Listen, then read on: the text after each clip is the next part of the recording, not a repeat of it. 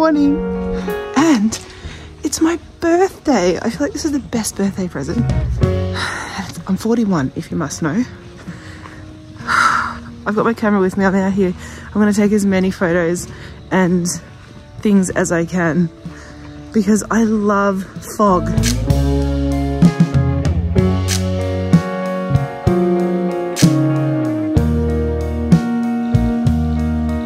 It's as thick as soup.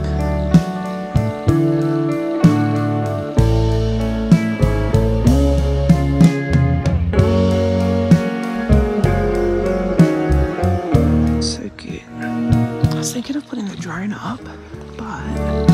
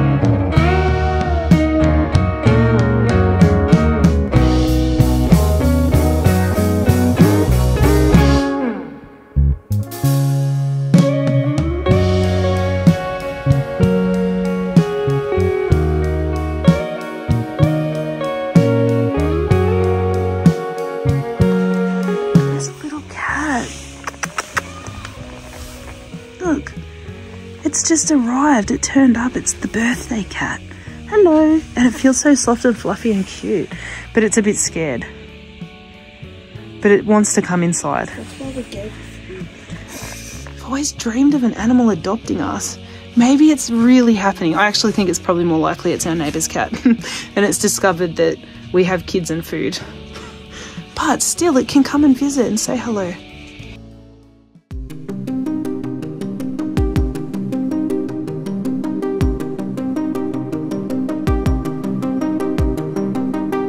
Day and I'm out doing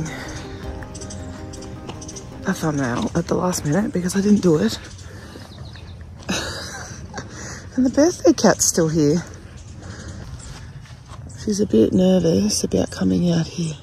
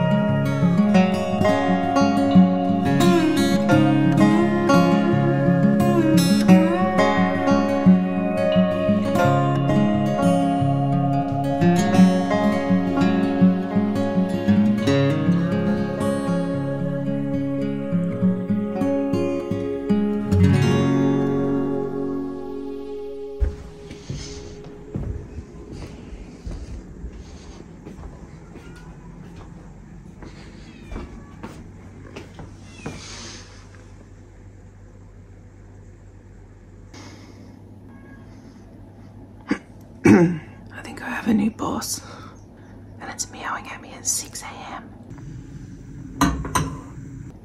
I'm not really sure what cats eat, but my friend said they can have milk. I have to go get food today. I'm not even sure whose cat this is.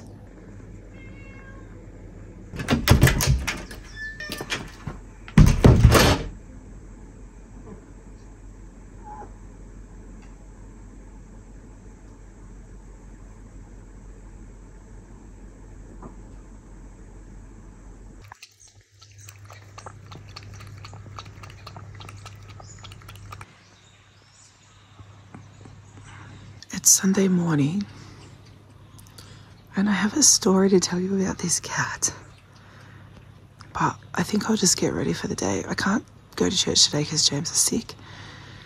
I am going to get ready for the day and we're going to sit down and talk about the cat.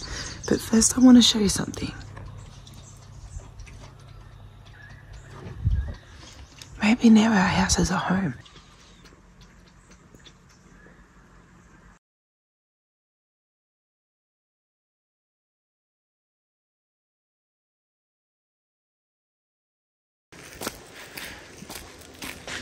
I'm a picture of fashion with my woolen socks and my Crocs on.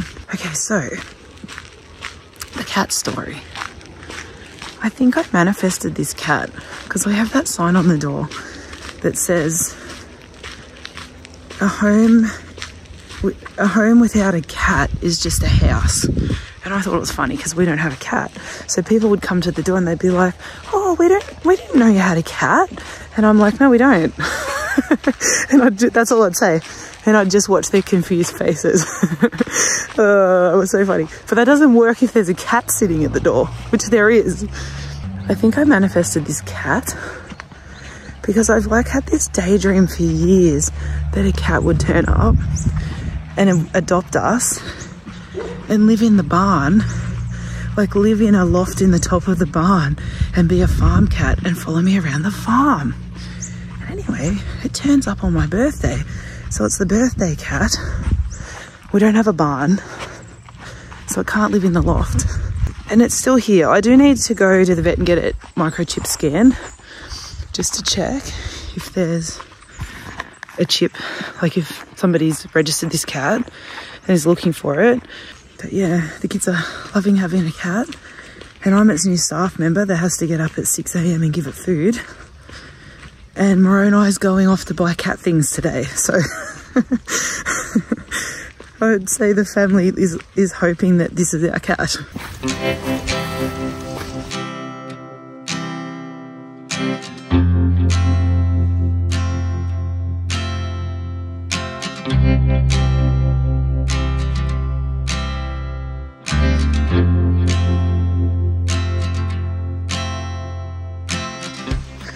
Hello.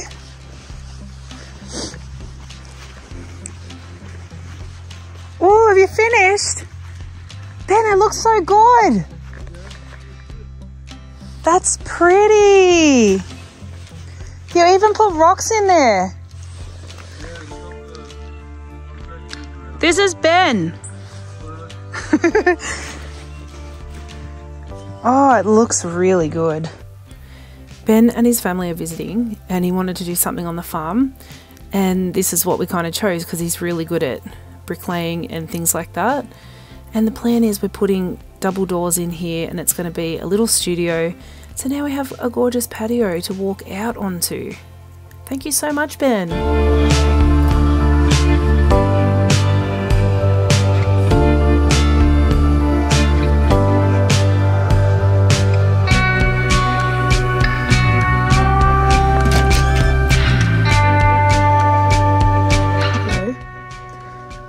It's actually lunchtime. It was so cold this morning. The most beautiful frost. I just love it so much. It looked like a winter wonderland to me. There was just sort of icicles on everything. There was even ice falling off the veranda and it was kind of hitting the sun and I felt like it looked like snow. Oh, I just love it so much. Like I kind of can't get enough of it when it's like that. So I was out here filming, taking photos. So today, what I need to do is just get a whole heap of odd jobs done around the farm. So I've got a list. Let's have a look. So this is the list. I'm just going to start working through it. This is what I'm hoping to do. So I just need to really focus for the next 3.5 hours. That's all I've got left. Try and get as much done as I can. Here's the cat. She's become a house cat now. She's very cute. Hello. She's a cute little baby. We have sought advice about what to do. So there's no microchip. And it seems she's pregnant. We've spoken to a rescue and they've basically said what's happening at the moment, people are driving their cats out of town and dumping them, and that's how they're getting rid of their cats, which is really sad. They said a lot of people on farms and out of town are calling in having found a stray cat. This one's not technically a stray cat, it's obviously been looked after. It knows how to be polite inside a home and everything. It's actually been, I think it's been quite well looked after, but when I mentioned to the shelter, I think it's pregnant, and I explained why I think that, she's like, yeah, I'm pretty sure you're having kittens very soon. And she just said, you know, if you've had a random cat turn up and it hasn't left again, it's most likely, particularly now we know it's pregnant, highly likely it was dumped, which I think is so sad because she's such a lovely little cat.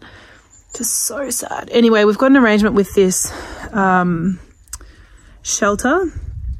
We'll obviously look after her. They're going to sort out all the desexing of her and the kittens. We have to wait for the kittens to get here, and then everyone will get microchipped, and then we will take her back and they will rehome the kittens. If somebody had have said to me, oh yeah, you'll turn 41, a cat will turn up and you'll be a cat person, never would have imagined it. Like, this is a definite wild card in life, but it's been nice. Like, maybe she's what we needed. I'll put those on. I've got to show you something else. My friend, my German friend, she knitted me socks and they're so beautiful. I'm going to show you. They're going to be my socks, like, because I love to have a shower. I find it so relaxing, and then get into my nice pajamas. I've got a nice towel, like the whole thing's every night, like this cool ritual. And then I have a nice bed with all my floral patterns. So I feel like the end of the day is a nice time for me. And now I've got beautiful socks to put on. Look at them. She knitted the whole thing, and she even sized my foot so they fit perfectly, they won't slip.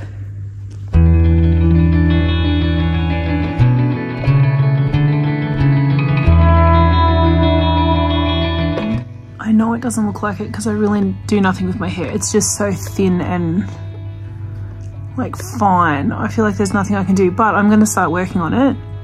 So I bought, my mum sent me some birthday money. I bought nice silk pillowcases and they've got flower patterns on it. I feel like I need to go check the letterbox, see if they're here. Hi Evie, bye Evie.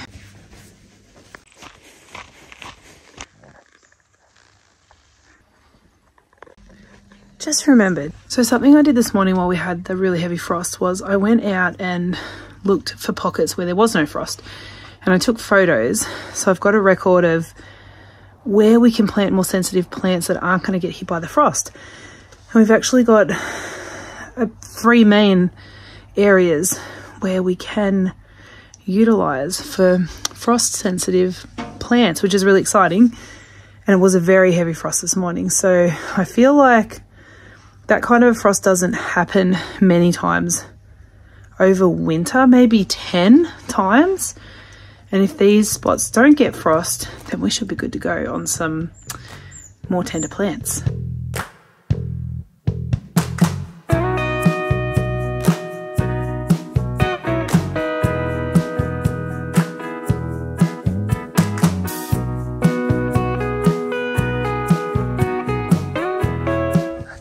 It myself. I find this so frustrating. It really annoys me when there's just jobs I want to get them done, can't do it because I need another person. So this job's now on hold. Have to wait for Moroni to get back from work so I can get this one done.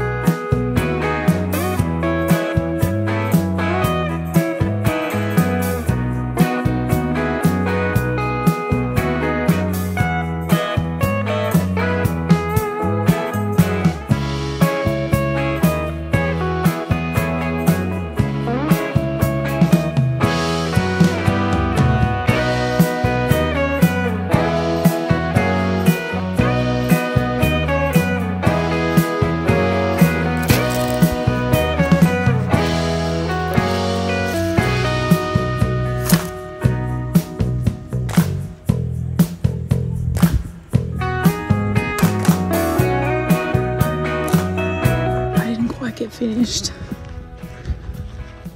Just sucks a little bit. Hi, boss.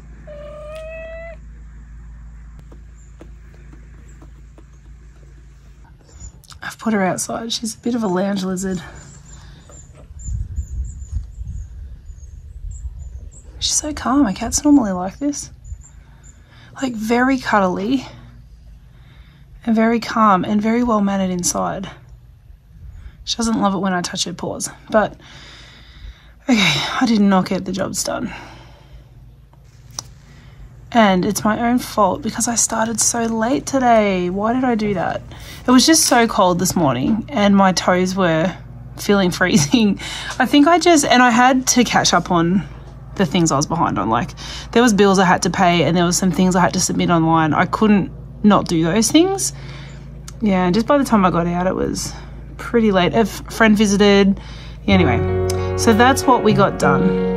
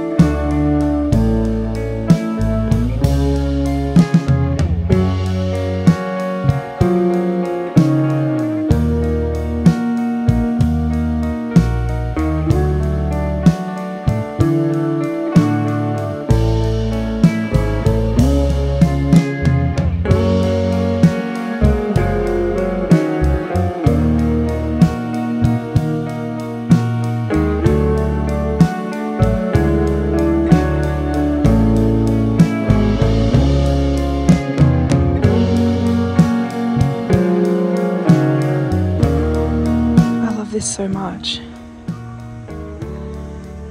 I can't get enough of it, and I feel like when it ends, when spring hits, I really miss it. It's also amazing to me that bare, empty soil can bring so much joy. And the fact that I know that it's full of life before the plants even get in there.